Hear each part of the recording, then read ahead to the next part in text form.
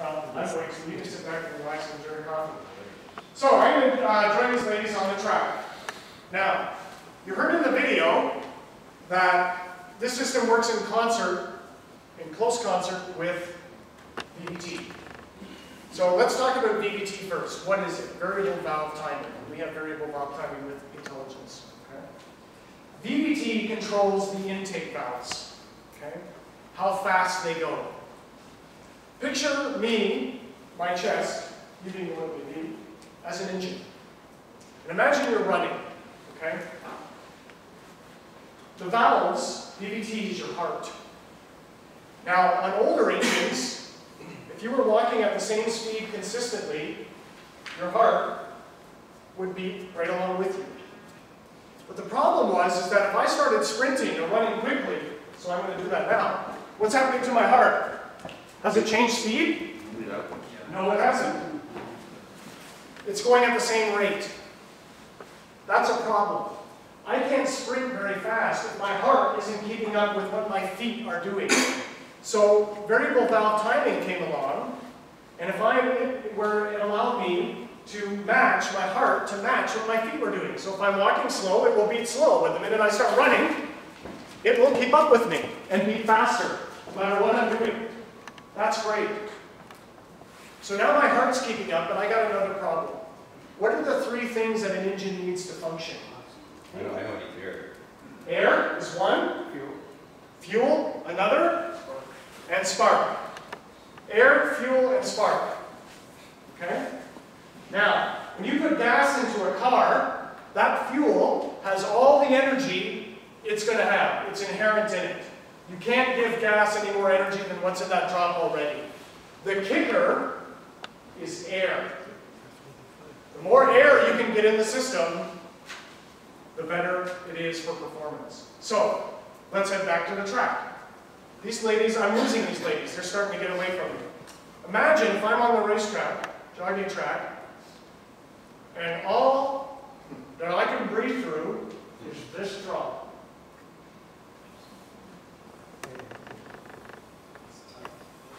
Tough. If I stay at this pace, I could probably do it. Well, let's say Ted's getting bored watching me here, and he says, hey Matt, entertain me and run faster. How long do you think I can keep this up? I'm going to pass out. I'm not getting enough air in the system because there's a restriction here. I'm using a bendy straw for a reason. This is a problem. What Valvematic does is takes the straw and throws it away. Now I can go, and I can go longer, and I can conceivably go faster because my heart is keeping up, but also my lungs are keeping up, and I'm getting more air into the combustion chamber.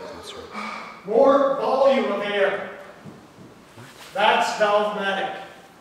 It allows you to get more air into the system. And how it does it is, it takes what is a small opening and almost virtually creates a bigger one by virtue of plunging the valves deeper into the cylinder. So what it's doing is, if I can plunge this deeper, more volume of air can come rushing into the cylinder head. So VVT would take care of the speed at which the valves open, fast or slow, but on older engines before Valvematic, the depth at which those valves open, no matter how fast they were going, was always the same. Now I can speed it up, slow down, but I can also do this.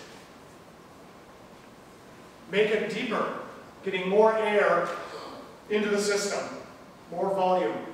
Okay? That's how it works. So that is the simplest analogy that I can think of, a jogging analogy with the straw. Okay? So does that work for everybody? It's a simplified, thank you, Rich. First person I clap. Go ahead, you can clap as well. Things I do, you know? Does that simplify it? Any questions on that? That's about as easy as I can put it. For most of your customers, you're going to leave it at, what's in it for me? Lower emissions, more power. Think of a campfire. When you blow on a campfire, what happens to it? If you're putting air in it, you get a bigger flame. That's why you get more power, because more air is coming into the system. That's why the Valvematic car gets 140, the other one doesn't. Okay? Is there a different air induction in that then? Like, is there different filters in that? No different filters, but the key is that you're getting air past the butterfly valve, Ted, and the air is sitting there because it can be held open and the valve is doing its work. So when you put the hammer down, the air is sitting right on top of the valve, just waiting, in it goes, and there's more of it. So that's improving the combustion process. Cleaner burn, hotter burn, less emissions, more power. That's the key. Regular fuel. Regular fuel.